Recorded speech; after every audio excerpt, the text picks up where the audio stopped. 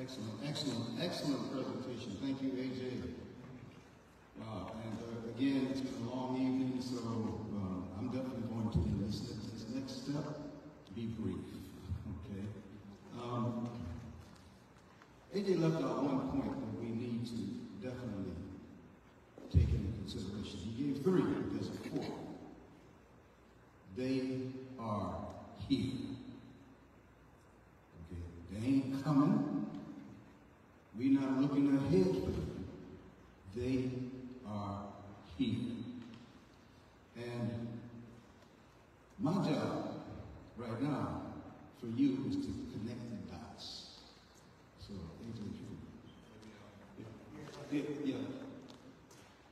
get the cell on. We'll put it back up at the end, but I just didn't want it to be on everybody's live. These people, I don't need them calling me. Absolutely.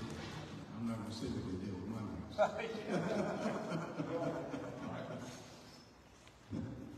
I wish everybody had the moral compass that we do. Then they blame it on us. Exactly. They do it, then blame it on us. So, a few weeks ago, and it was already mentioned about the mayors who came together in order to speak up about the confusion that Mount Liberty has brought inside the Charleston County School District. It's already been mentioned. But in response to that, 2 days later, there was another press conference, and I wish I could have, well, yeah, I'm not technologically astute, so I did the best I could there. But that's a picture of that actual press conference. Okay? There's about, in that picture, maybe about 30 people, there. All types of people there. And just to look at it, it looks like a really nice group. But this group was there in order to speak out against the mayors that came together to speak out against Moms for Liberty. They were there in support of Moms for Liberty. Now, in that group, if we can go to the second slide. It's a good-looking group. Look at it. That's a good-looking group. But in there, if we go to the next slide, there are some people who can readily be recognized. As a matter of fact, I got some boxes over here that can already help recognize them. That would be your left, right, the box there, that's the Charleston County School District Board Member Carlotta Bailey. With this, we're speaking up for Moms for Liberty rally. That's her. The next box, to hers, is an arrow pointing to the Moms for Liberty Charleston chairperson, Tara Wood. Okay. They say that they don't associate them. The next box, the middle box, is Charleston County School District member Ed Kelly, board member Ed Kelly. The next box is actually a state representative, Jordan Pace. Jordan Pace represents District 117, which is Berkeley County, but he's also a member of, and you heard it mentioned, the Freedom Caucus, this far-right conservative South Carolina legislators group that was actually nationally founded by Trump's former chief of staff, Mark Meadows. And they, when I say far-right, South Carolina Freedom Caucus is as far-right as it gets as legislators.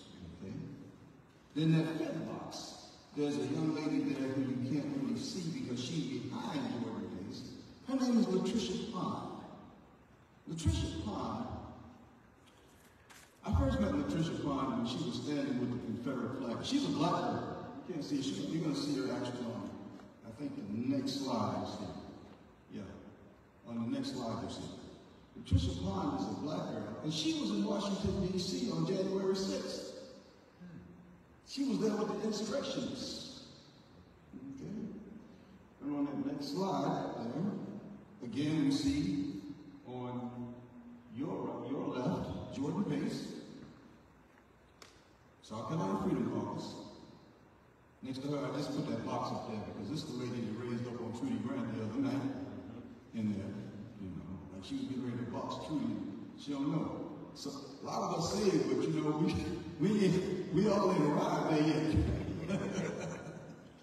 But then right next to that box, pointing down to the black girl in the middle, that's Patricia Bond. That's the girl that was in Washington, D.C. on January 6th. Black girl. Also ran for South Carolina House District 15 against J.A. Moore. She lost, but she did run. By the way, Jordan Pace actually ran against Crystal Matthews for his seat in District 117, and she lost. See how I'm putting these races in there? Next to Patricia, the box is Republican Kathy Landing. Kathy Landing, I don't even know how to describe her, other than being a right-wing radical representative.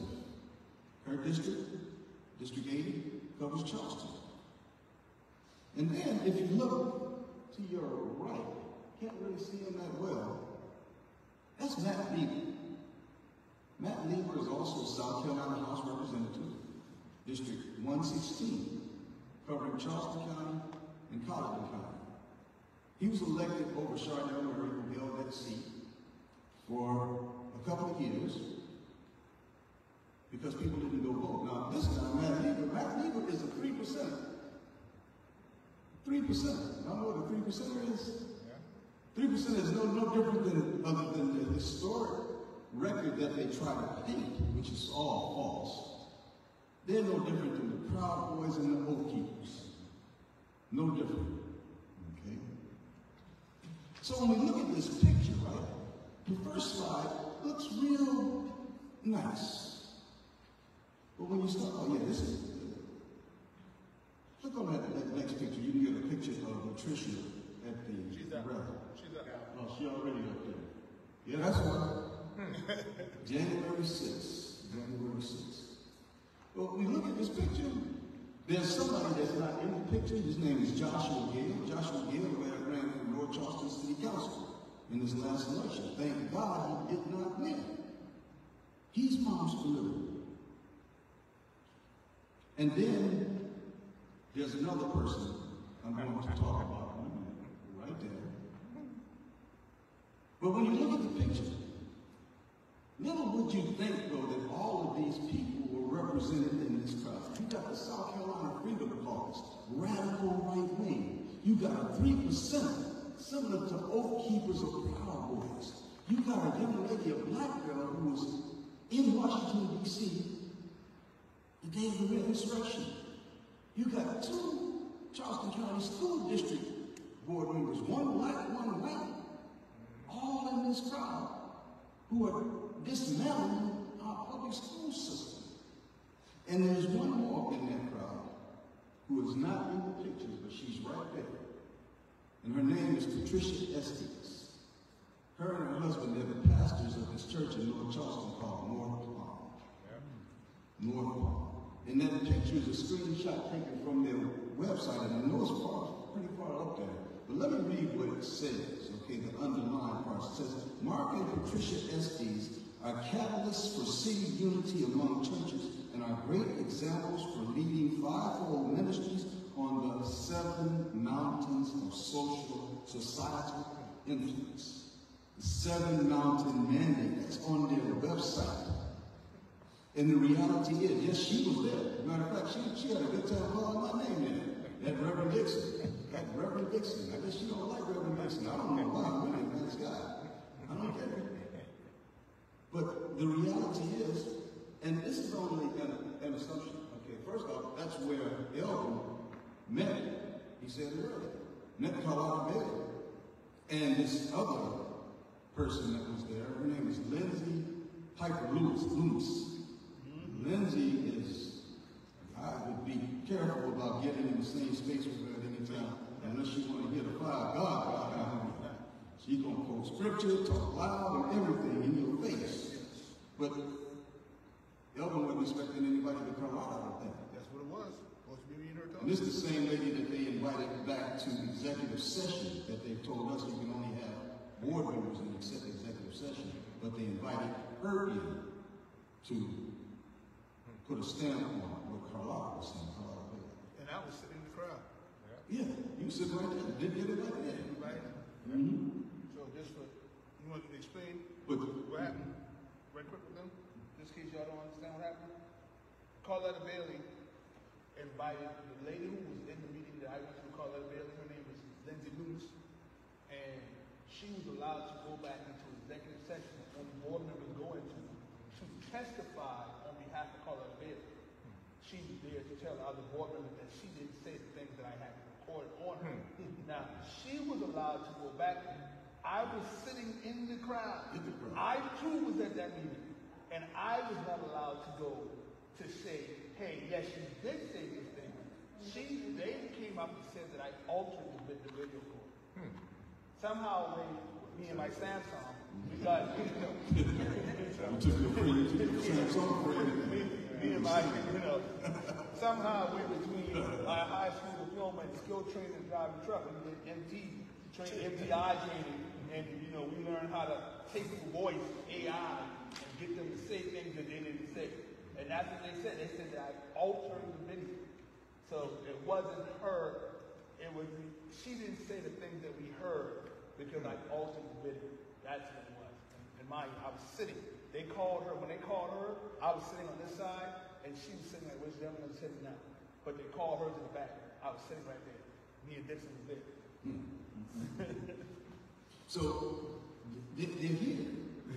That picture covers so many different folks. Again, 3%, January 6th, Tara Woods, the president of Moms for Living, the Charleston County School District board members, all of them right there, and this pastor, right, who gets up and decides to use my name. But, and this is, I can only speculate on this, but I really do believe that through that church in North Palm, just like we saw in the video that AJ presented, that these candidates are being vetted and run through that church and selected to run for office. That's where it started. And that's probably not the only one. Let me just put it that way. It's probably not the only one. They did. Okay? Why would I say that? Because I just said that Elva met Carletta Bailey at North Palm. That's where they had this conversation even before that. That's where they wanted to meet at. Joshua Gill ran for city council, North Charleston. He goes to church there. Curtis Merriweather, who ran for city council in North Charleston, he goes there. Ran for mayor.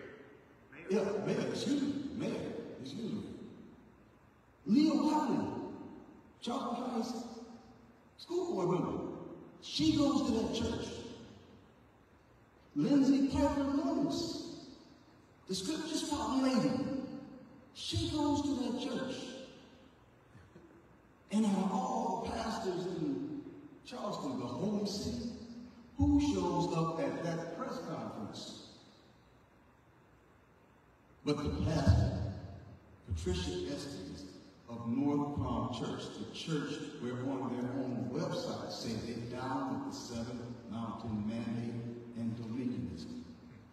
So I passed around this little flyer right here. And if you look at it, look at how the intersection of all these things that are there, okay?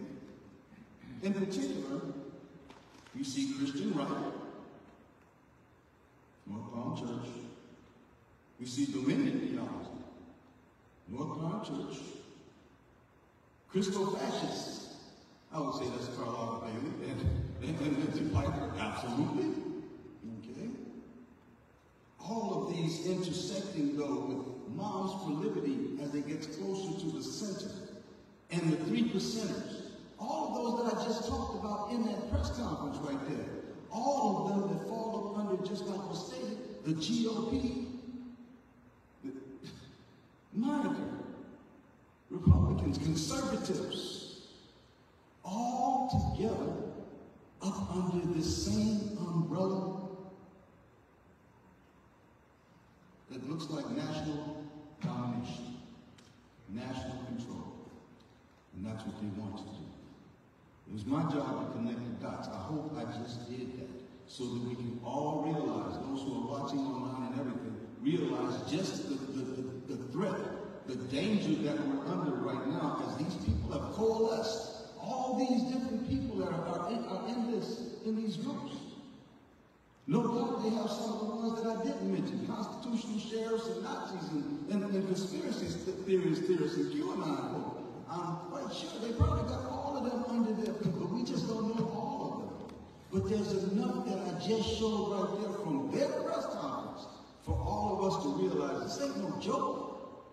This is serious. And we better start taking it serious too and acting like it. And just like it's been already said, we need to vote like you said.